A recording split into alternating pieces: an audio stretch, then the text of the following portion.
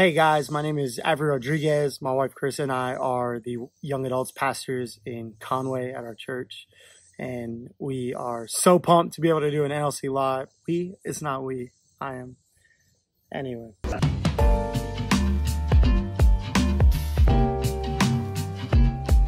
I'm pumped to be able to do this NLC Live Devo with you. Let's jump into it. The verse that we're going to be going over is John 9, verse 31. It says this: "We know that God does not listen to sinners. He does listen to people who respect him and do what he wants them to do." Wow, that's a powerful verse. John, amazing book in the New Testament, one of the 4 Gospels. And so we know that John was one of the closest people to Jesus. And so I like whenever we jump into a passage, whenever I jump into a passage, really to kind of get a little bit of context. And really, this is a cool moment in the book of John because Jesus has been doing miracles. And at this specific point in time, he actually healed a man that was born blind. And this is important because he heals this man, and the man goes out and he's like sharing about what Jesus has done for him. And the Pharisees, these religious leaders, they get upset about it, and they're tripping. I don't know. They're upset, and they want to trap Jesus, and they're just really offended by what he's doing. And it's really cool because the blind man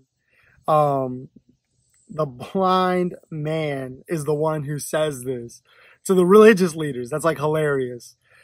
This guy who has never known God throughout his life has a moment with God. And then he's yelling at these religious leaders like, man, God is great. And we know that he doesn't listen to sinners.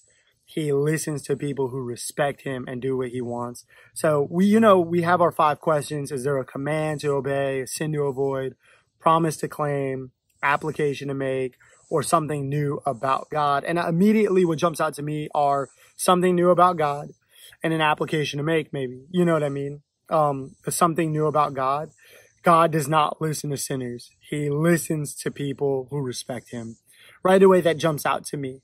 God has ears. He's listening. He has ears to hear, so to speak, right? He's listening for people. He's listening for his people. And that's a beautiful thing to hold on to, right? That when we pray, they don't fall on deaf ears. They don't just go to nothing, but God wants to hear from us. And I think it's incredible because it goes both ways, right? There's an application to make. And what is that? In the second half, he does listen to people who respect him and do what he wants them to do, right? Who respect him and do what he wants to do. I think about like parents or authority figures. When you respect people, it changes the way that you approach them, the way you talk to them. When they ask you to do something, you follow through with it, right? And so for me, when it says that in this passage, man, I think of it as a really cool opportunity to lean into God. So during my daily life, it makes me think, how am I respecting him? Am I doing what he wants for me? Am I listening to him?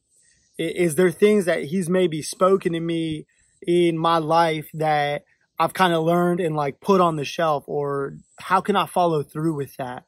So I think that's 2 ways that this passage it really speaks to me. I hope it really speaks to you. Maybe you get something else out of this, but I think it's an incredible opportunity to, one, if you didn't know that God listens, he listens to his people. And how or what can we do to be a part of that? Is that we can respect him and we could follow through and do what he wants us to do.